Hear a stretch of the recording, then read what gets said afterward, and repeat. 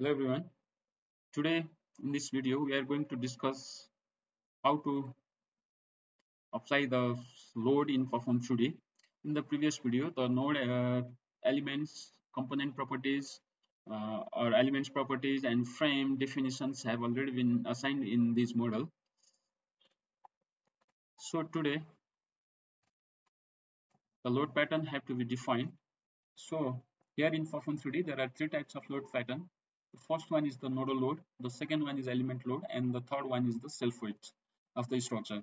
So in nodal loads, although now we don't have any nodal loads to be input to be model here to be applied here in this model, but the nodal loads can be applied like this. Let me define some name nodal load, and here there are six load patterns: H1 force, H2 force, vertical force or gravity force, similarly moment, and three moment vertical horizontal moments. So if you have to assign H1 force, for example, in this node 1, let me give some value. Let me give 1000 Newton, and in S2 also 1000, and in B means vertical direction, negative downwards also 1000. So if we test it, then this load can be applied in nodes like this as indicated here. So in this model there are no any nodal loads, so I can move to self weight of the structure before going to element load. In self weight of the structure, the self weight of the structural element have to be defined, have to be assigned for this model. So let me define the name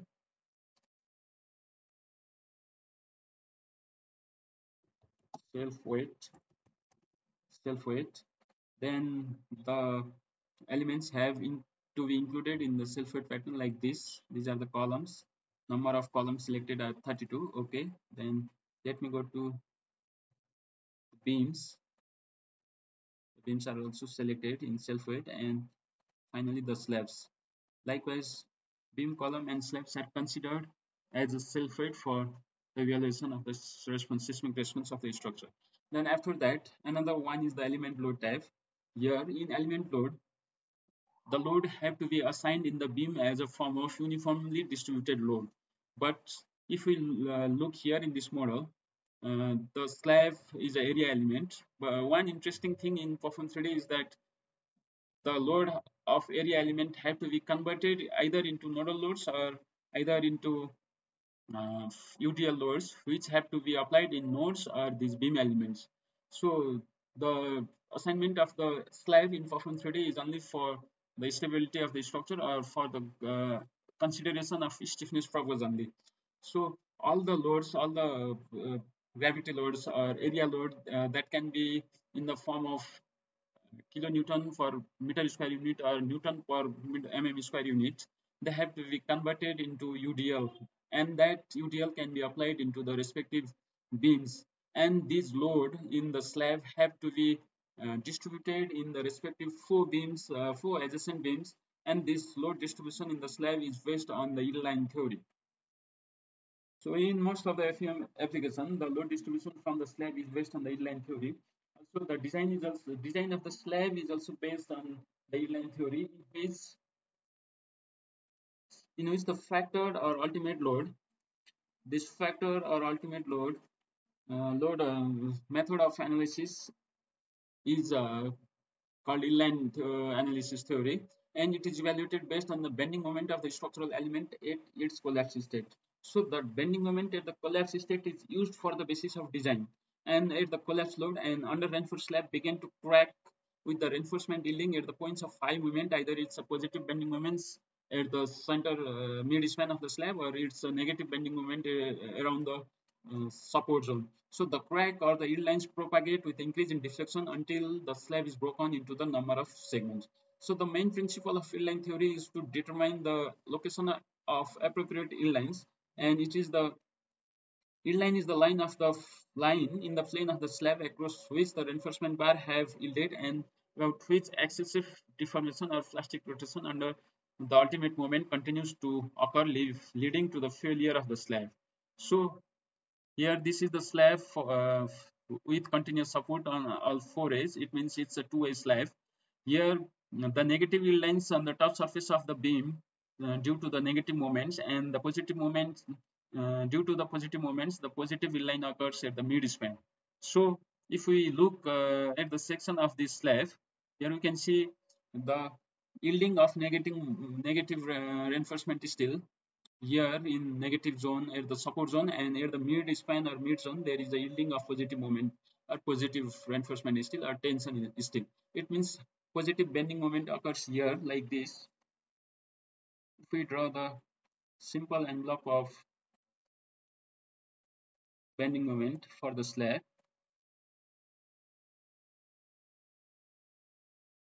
like this, here in the mid span positive bending moment occurs due to the yielding of positive tension steel, and in the support, suppose these are the support zones, at the support zones negative bending moment occurs, and the negative yielding of steel occurs in negative, where negative bending moment occurs.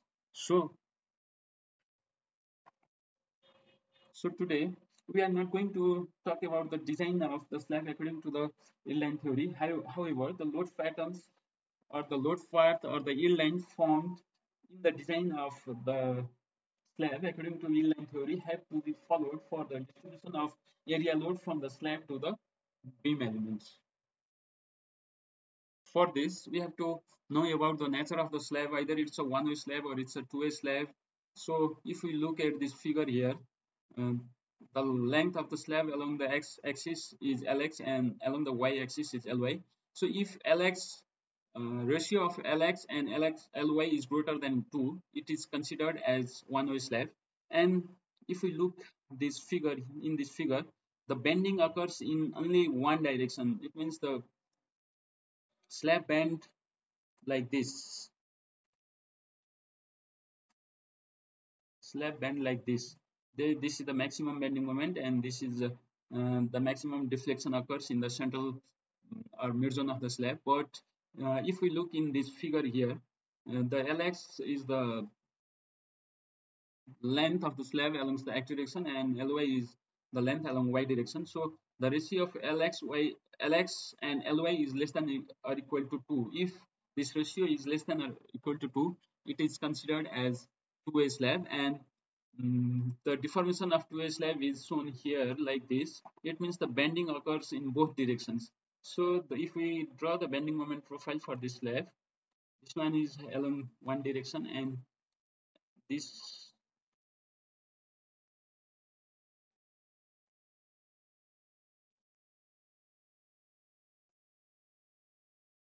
this one is along the y direction. So this, in this way, the slab deforms or the bending moment profile. If it is a simply supported slab, the profile for the bending moment is like this. So based on the type of slab, the yield line can be generated or can be formed like this.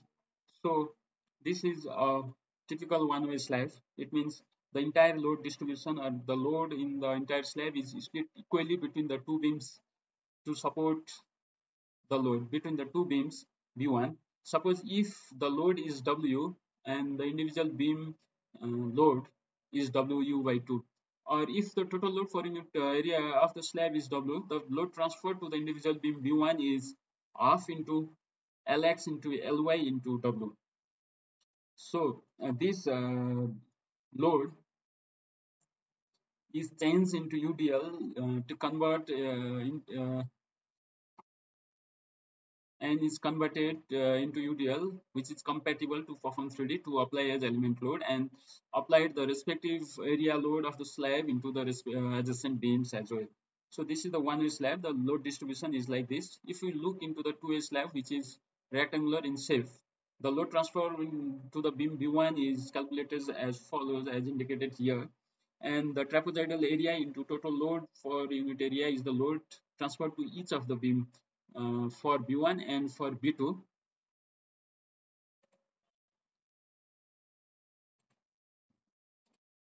And for B2, the triangular portion area is taken by the B2 beams in both directions. So if we look at the trapezoidal BCEF, the area of the trapezoid is average length into perpendicular width.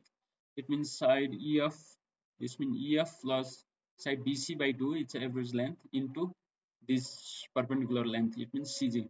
So after calculation, the load transfer to the individual beam B1 is Lx into Ly by 2 minus Lx square by 4 into W. So this magnitude of load is transferred to this beam 1, and similarly same load is transferred to B2. And for triangular portion, this W into the area of this triangle is transferred to the each of the beam B2. So if we look into triangular portion, the load distribution in each of the beam B2 is Lx squared by 4 into W. Similarly, if we have the slab which is square in shape, it is easy. We can convert the rectangular shape load into square. It means Lx equals to Ly. It means both the direction, the length of the slab is equal. So the transfer load in each of the beam is Lx squared by 4 into W, or Ly squared by 4 into W. If we turn into the calculation part, which have to be compatible to apply to perform 3D, here we consider the concrete unit weight is 25 kilonewton per meter cube, and the finishing load we have calculated for the floor finish is 1.11, and the live load is 3 for balconies, corridor area, and 2 for rooms, and the roof life load is 1.5 for accessible roof, according to the code, NVC code or IS code. So here the dead load of the slab is calculated, and the area of the slab is divided for the beams according to the inline theory. The whole area for the slab is divided according to inline theory, and the thickness of the slab is 0.125. It means 5 inch or 125 mm. Similarly, the volume is calculated by multiplying the area into thickness, and unit weight is 25. Then the load in kilonewton form is 5.613. So the length of the beam along that direction, along grid line 1 AV is 3.5, and divided this point load by this length, we get 1.604 as UDL for this beam, for grid line, the beam of grid line 1 AV. Similarly, the dead load of the entire slab have been calculated here. And if we go to live load is also the same. This is the area which we have already been defined, and this is the live load we assign for the rooms, and length of the rooms are as beams are as follows, and it can be converted into uh, the UGL after mm, dividing the load values. These load values, this multiplication comes in kilonewton, and if we divide that resultant value with this length, we can get this load as kilonewton per meter. And please be remember that live load is a factor load which is 0.25 in most of the code, and in Nepalese code it's 0.3. So the factor live load is calculated here. Similarly, the slab floor finish is calculated here like a slab dead load. So these all loads came in the form of uniform distributed load in kilonewton per m meter, or in the form of newton per mm. And we have to add this load and make ready to apply this load in beam element of our model. So here all the load, which includes live load, factor live load, wall load, dead load, is added here, and get the resultant load in kilonewton meter per meter or newton per mm is evaluated here, and this load is applied in perform 3D. So if we go into the perform 3D model, grid line 1 AV, we have to assign the 15.960. So the element load for the beams.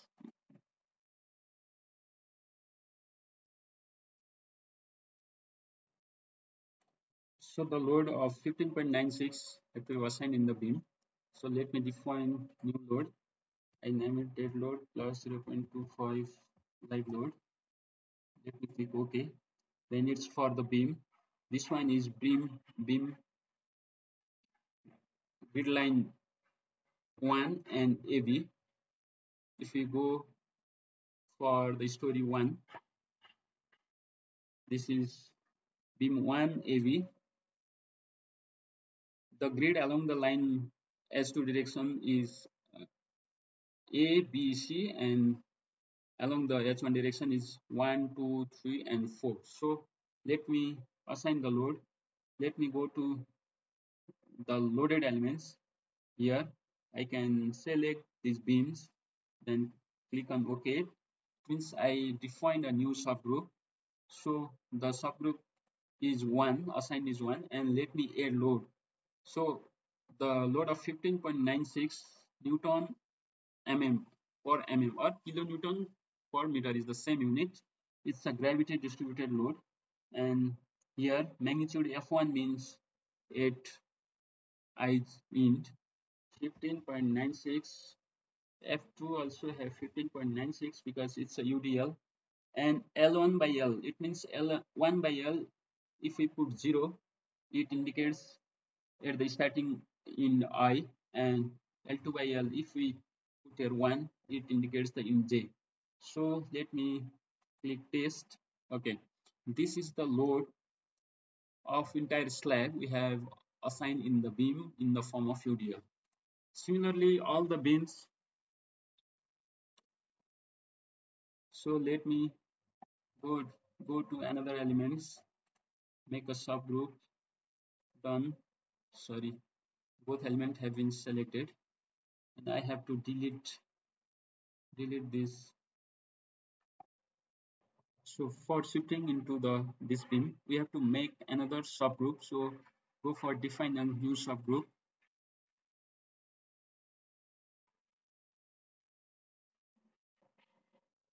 So go to define a new subgroup, select this element, and the subgroup number is 2. Let me check OK. Then go to add loads. In this group number 1, the load is already been assigned here.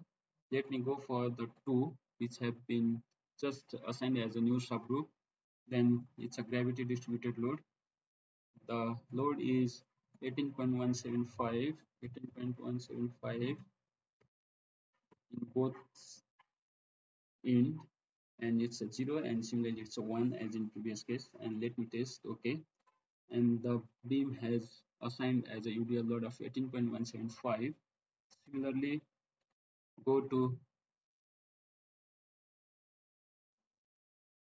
another subgroup definition, loaded elements, define a new group, select this beam.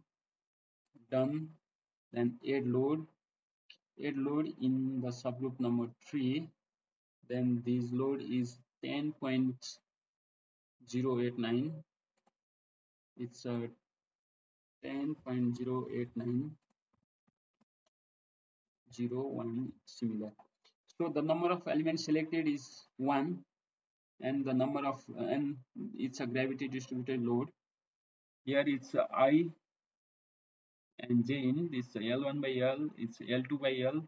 The load can be applied in the form of trapezoidal, in the form of triangular, and now in our case the load is only in the form of uniformly distributed load, which comes from the area of the slab or the gravity load that have been applied in the slab, and it is converted into UDL and applied in the beams. So let me check and click OK.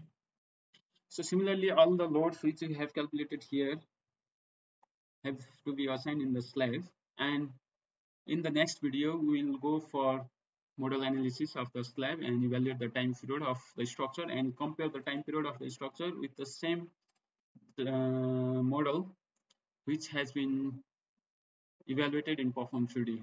So we shall compare the model time period and other model analysis results in Perform 3D with the tabs.